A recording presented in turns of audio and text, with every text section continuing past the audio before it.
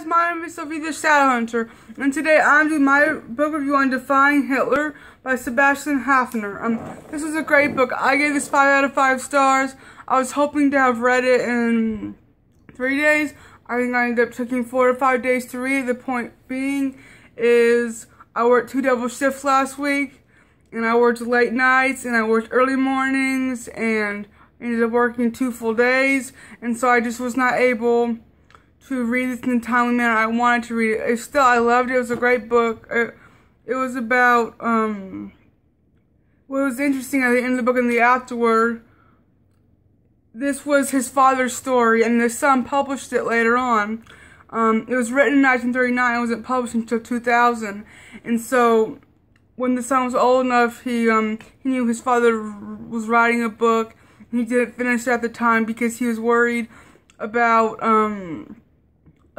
the Germans finding out what he was writing about, and, it putting him in danger and the people he loved in danger, and so he didn't publish it, although he did put things, and he wrote articles in newspapers and for magazines and such. So, when the son published the book, he put it under his father's name, Sebastian Haffner, which was just his writing name, because he didn't want to use his Jewish name.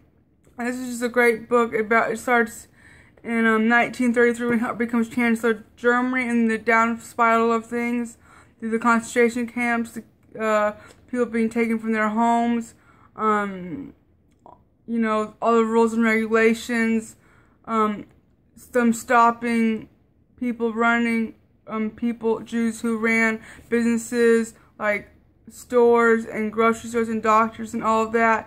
So it was just a great, interesting book. I loved his father's writing style. It was so enjoying and deep and intricate, and I just loved it. So you guys should check this out. Let me read you what it says in the back. Sebastian Haffner's memoir, The Rise of Nazism in Germany, offers a unique portrait of the lives of ordinary German citizens between the wars, covering 1907 to 1933. This new and compelling eyewitnesses accounts provide a portrait of a country in constant flux, from the persuasive influence of the Free Corps, the persecutor of the Nazi stormtroopers, and the Hitler Youth movement that swept the nation, to its own family's financial struggles during the apocalyptic year of 1923, when inflation crippled the country and contributed to Hitler's rise to power. This fascinating personal history elucidates how the average German grappled with the rapidly changing society, while chronicling day-to-day changes in attitudes, beliefs, politics, and prejudices. So, in his father, when he was growing up during this time, it showed him being grappled with people wanting him to join the Hitler Youth or this, and not doing it, and speaking out against his beliefs, without being caught. This was just a great story. I was expecting it to be a little bit more about the camps and things like that, but it wasn't. But it was just interesting because I haven't read a book like this yet, and I really enjoyed it. It was great. It was well written. Something that's really interesting is that when he found the first manuscript of it, it wasn't complete. It was missing 2 chapters. And in the end, before he published the book, he found the final 2 chapters, so the book was completed, because when his father first finished the manuscript, it was like 257 pages. And it's on the other manuscript, so it ended up being like 300 pages. So it's just a great book, a great story about surviving in that time, growing up in that time, just what people went through, and it being constant flux. It was just a great story. It was interesting. His father fell in love with someone.